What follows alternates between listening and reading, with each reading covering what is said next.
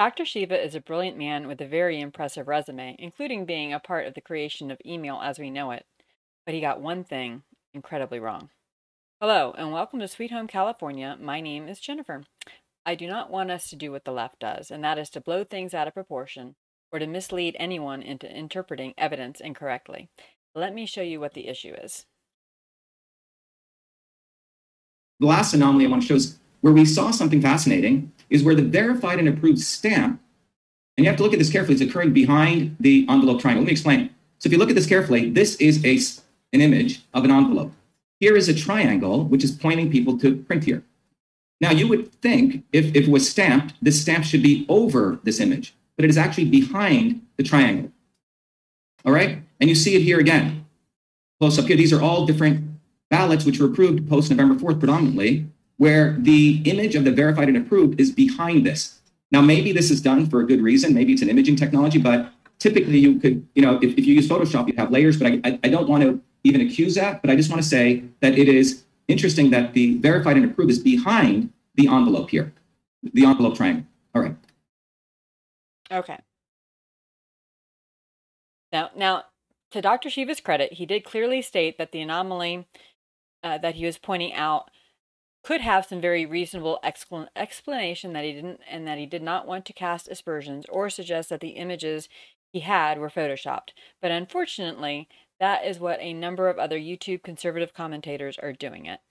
And it needs to stop, lest we lose credibility on the number of very real anomalies that did come out in the report. So Dr. Shiva finally got access to the ballot envelope images only a few weeks ago. I wasn't able to find out the exact date, but considering the enormity of his task, it was like nearly 2 million envelopes that he had to go over. A few weeks, give or take a few days, is not a lot of time.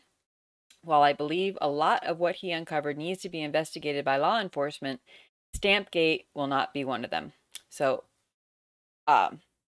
I had seen that a number of commenters on one of my videos has suggested that the issue could be one of technology, that the scanner that they use to scan all those envelopes in has a feature that, in order to save toner in the case that the scan is later printed, it will automatically remove the dark areas that the Arizona triangle had that stamp appears to be behind, and that it is originally solid black. So when the scanner removes the dark area, it leaves an outline of the triangle, but not the dark fill within it, or of course then the stamp that went through it. So let me show you a few things here that I discovered. All right, so this is what the actual envelope looks like. The actual envelope is green is what it looks like here. I don't know if that's actually correct, but if it is, then that has its own problems. But you can see here that the triangle is a solid black. These triangles are solid red. And then look at this, the sign within the box. Those are, extraordinarily bolded. So when you take a look at Dr. Shiva's images, you will see that the triangle is there, but the fill is taken out. Same thing here with these triangles. You see an outline of it, but the fill is removed. Even with the box, the box was a thick red, and the box left you with an outline of the box. So you have an interior line and exterior line, and the same thing with the sign within the box. That was also just an outline with the red fill was removed, and you can see it a little more closely here. So here's an example of the stamp being put over top of it, and it appears to go through it, but in reality, all of this was originally black. So when the scanner took that out, it also took out that stamp that was put over it. So, and same thing here, if I have any other examples. Yeah, so all his examples there that's exactly what happened there. Taking a look at the original ballot again. This is what the original ballot looks like. All right, so this is a nothing burger. Please don't use this particular thing, Stampgate, as a justification for doubting election integrity. There are plenty of other more real reasons to do that. So, however, there may be another problem with Dr. Shiva's findings based on this same sort of technology with the scanners.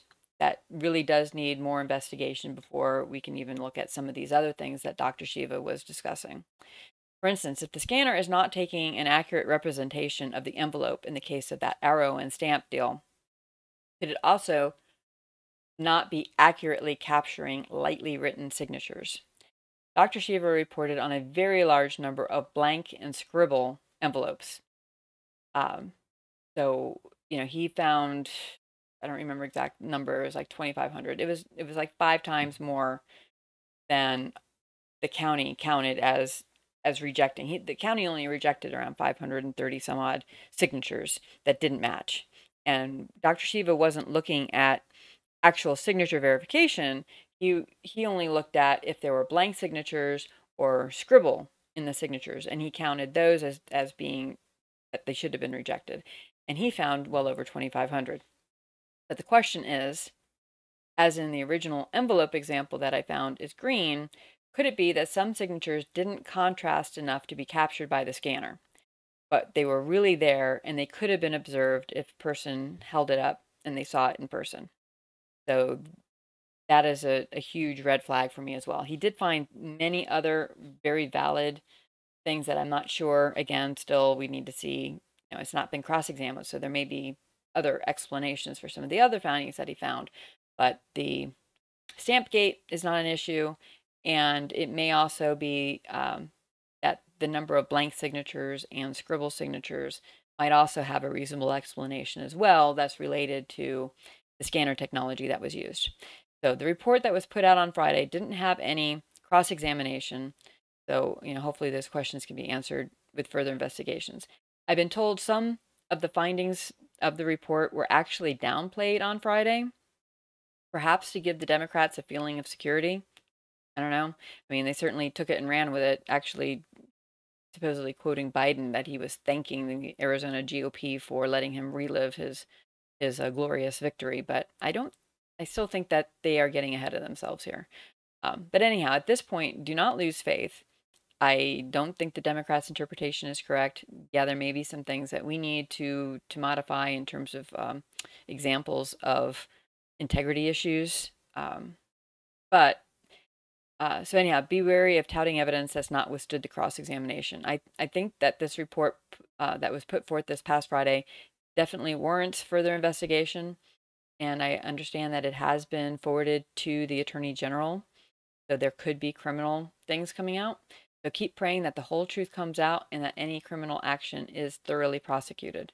The report was just the first step. I am sure that there is going to be more to come. Lord willing, pray for the Arizona leaders to have the backbone to see it all the way through. God bless, and I will talk to you next time. Please comment down below, share, and subscribe, because that's the way that conservative voices get heard. YouTube, responds based on the number of likes and the comments and everything. So I really appreciate if you would find me down, do that down below for me. And also, just in case YouTube doesn't like this particular video, because I am talking about election and integrity issues and everything, please make sure that you find me on some of my other channels. I'm on Locals and Rumble. So those links are in the description.